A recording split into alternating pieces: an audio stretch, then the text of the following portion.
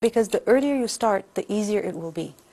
But remember that it is not just their ability to read that matters, or how much of the Quran they have memorized that matters.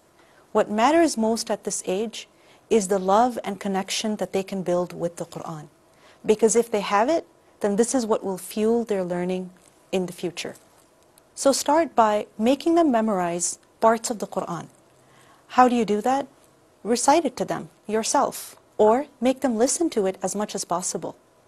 Secondly, explore the Mus'haf together. Go through the different pages, look at the contents list, look at the beautiful words and the beautiful colors. Let them explore the Mus'haf.